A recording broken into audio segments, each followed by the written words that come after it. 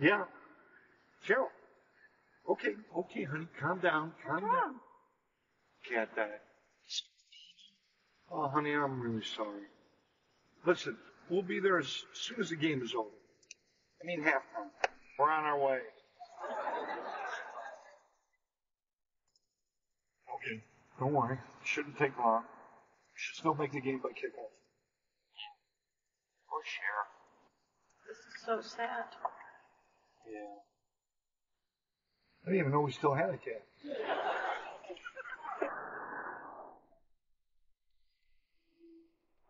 Feeney is gonna love that. Sorry for your loss. Oh, Hi, girls. Oh, you're looking at pictures of Mr. Feeney, huh? I am so sorry we ruined your day. Where is he? The upstairs bathroom. He died in his litter box. Oh, like Elvis. I got this box and this towel to wrap him in, but then I just couldn't do it. Oh, sweetie, I'll take care of it. Oh, thank you.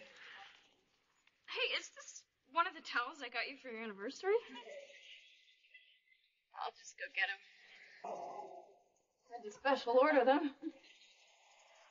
Honey, I thought it would be nice for the girls if we took a few minutes to say goodbye to Mr. Feeney, so if you could say something. Sure. Okay, everybody, Cheryl would like us to say a few words, so I'll start. We are assembled here today to pay tribute to this cat. Wrapped in Egyptian cotton. We're here to say goodbye. Mr. Feeney was more than just a cat to Cheryl. He was like a dog to her. And I know if Mr. Feeney were here right now, he would say, bury me and move on with your day. Enjoy life.